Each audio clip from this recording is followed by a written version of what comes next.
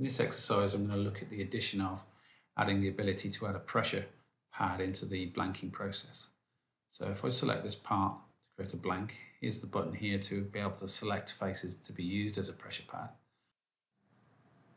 If I now come down and just maximize the area to add pressure pad options, you can see there's a total force currently being used of 152 kilonewtons on our pressure pad.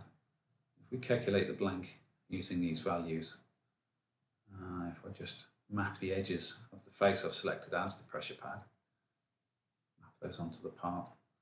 So if I look directly down the z-axis, you can see there's some displacement at the top there. So if I change the pressure being used on the pressure pad and recalculate the results, so I'm now using a lesser force, so 50 kilonewtons on the pressure pad.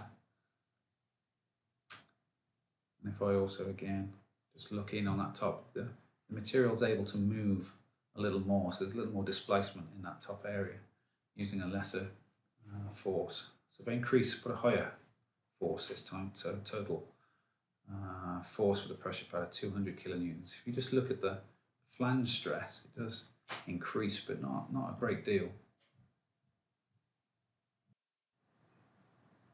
If we just come and look at the area here where the displacement was originally, you can see that with increasing the force, the movement's been decreased.